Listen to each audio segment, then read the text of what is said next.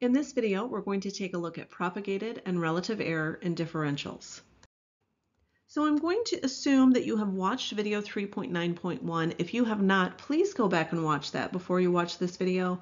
Otherwise, finding error with differentials won't make sense if you don't know how to find differentials. So in our last video, we used a function of y equals radical x, and we said within a neighborhood of delta x, which was the same as dx of 0.1, at the x value of 4. And we went through the whole example showing us the actual function values. F of 4 is 2, f of 4.1 is 2.0248, etc. And what we can say then is that the measurement error is within 0.1, but that the propagated error would be the difference between those. So the actual, this is going to get a little confusing, the actual propagated error would be taking 2.024845673 minus 2. That's the propagated error. So our propagated error is 0.024845673. That's the actual propagated error.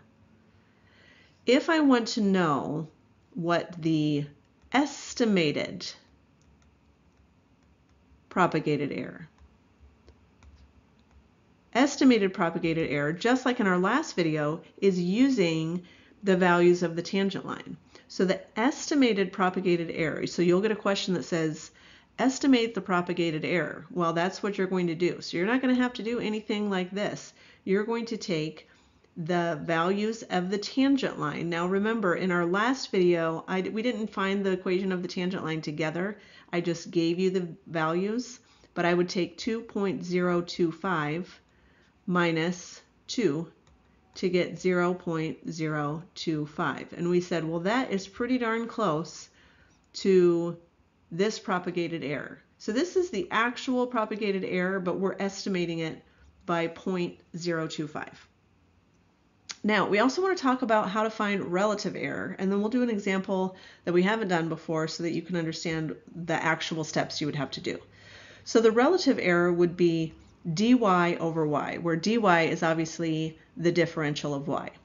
So in our example, we were using radical x. So dy, if you'll recall, the original function was x to the 1/2. So dy was 1/2 x to the negative 1/2 dx. And we simplified that by saying it was 1 over 2 radical x dx. So that's dy. So that's what I'm going to do here is I'm going to write 1 over 2 radical x dx in my numerator. And in my denominator, I'm just going to put radical x. And now I'm going to simplify this. So let's simplify. If I have 1 over 2 radical x and I'm dividing by radical x, it's like multiplying by, oops, don't forget the dx. I'll just stick them on top here. It's like multiplying by 1 over radical x. So really what I have is dx over 2 times radical x, or 2x, because radical x squared, square root is x. Now that I've simplified, let's plug in my values. What is dx? 0.1 dx. What is 2x? 2 times x value of 4. What is 0.1 divided by 8? 0.025. That is my relative error. So let's do a practice all the way through. We're not going to find the actual propagated error. We're going to estimate the propagated error and relative error. So we're going to estimate it using the differential, just as we talked about before. So how do I get started? Well, we've got the radius of a ball bearing, and a ball bearing is essentially a sphere. So I need to know how to find the volume of a sphere. So if you don't recall, get your textbook out or start Googling. We have 4/3 pi r cubed. So how am I going to find this? I'm going to take delta V is approximately equal to dV, and dV is the differential of this function. So 4/3 pi r cubed, I would differentiate that function to get 4/3 times 3, so that's 4 pi r squared, and then dr, because I'm differentiating with respect to r.